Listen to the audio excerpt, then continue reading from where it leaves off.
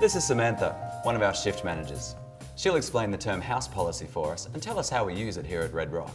Hi, as Dave said, my name's Samantha, but you can call me Sam. A house policy is a set of guidelines that we use to promote responsible service of alcohol to patrons and staff, and to let the patrons know about our business philosophy. It broadly outlines our business philosophy and what we intend to achieve in relation to atmosphere, entertainment, customer service, and of course, our patrons' enjoyment.